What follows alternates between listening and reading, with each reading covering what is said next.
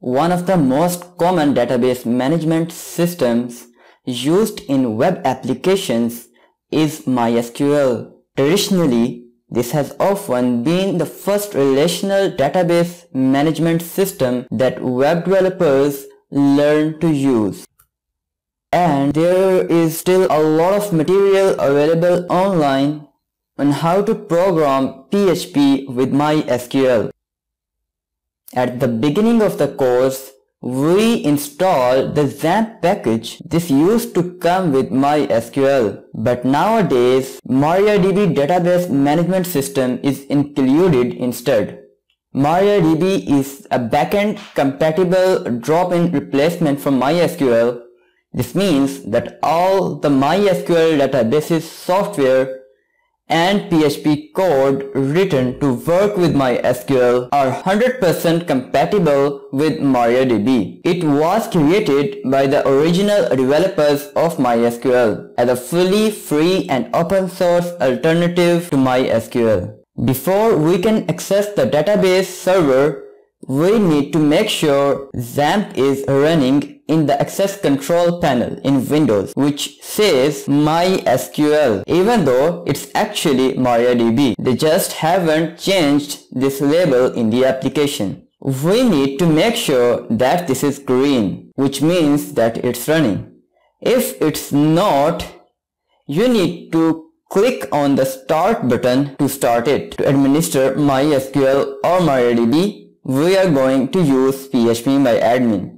So click on this admin. This is a free software package written in PHP that runs in a browser. It comes included with XAMPP. So all we need is to access a local installation of phpMyAdmin. We go to the URL localhost/phpMyAdmin. On the right, we have some details of our database server and about the computer. So this is our server, local server that this is running on, and this will be different depending on your computer. But one thing to note is that we are running MariaDB, even though the XAMPP control panel says MySQL, but they are 100% compatible. So this is nothing to worry about. On the left, here we have a list of all databases on this server. A single installation of MariaDB can contain more than one database. In fact, you can have as many as you like. These databases are created by default when XAMPP is installed, and these databases here are created by default when XAMPP is installed and are used internally by the XAMPP server or database server and by phpMyAdmin. So we won't touch these.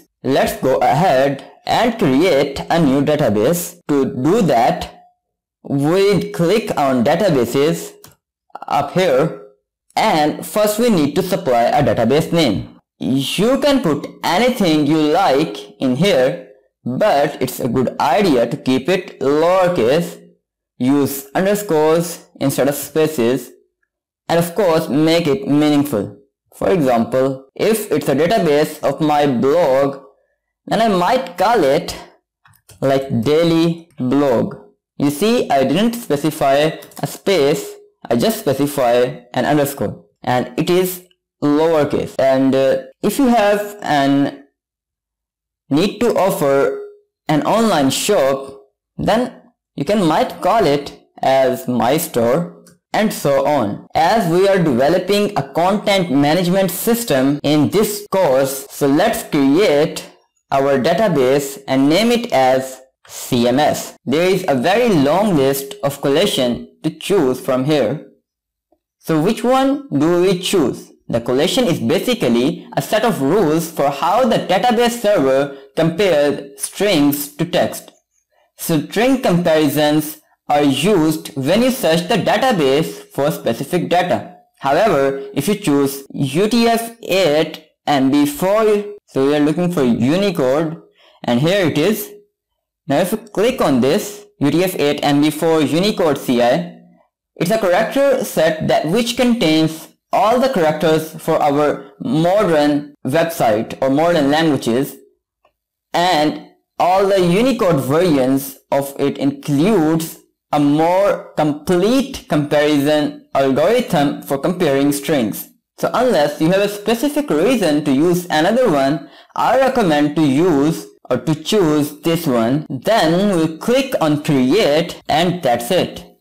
Our database is created. The next step is optional, but I highly recommend that you do it to access a database for phpMyAdmin. We will see shortly. You need a username and password. The root user has access to all databases including the new one we just created. However, in XAMPP, by default, this user has no password.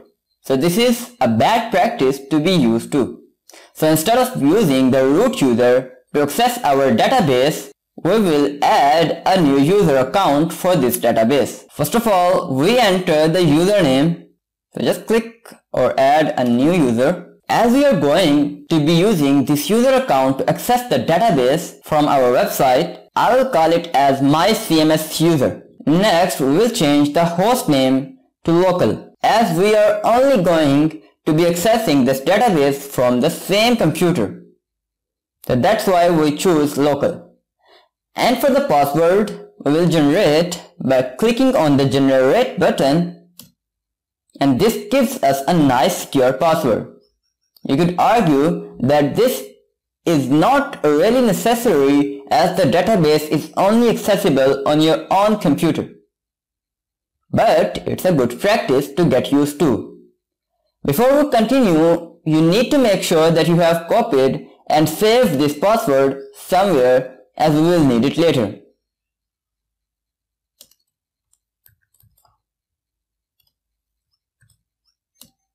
Once you have created this user, there is no way to view what password we use. So if you forget it, you will have to come back in here and change it. The checkbox grant all privileges to our database, and you can see it is already checked, which means that the user will be allowed to do anything with the database, which is what we want. So all we need to do now is to scroll down and at the bottom click on go, and we have created it, our user. So now our database is ready to start storing data. Thanks for watching this video. If you have any questions, you can ask in the comment section.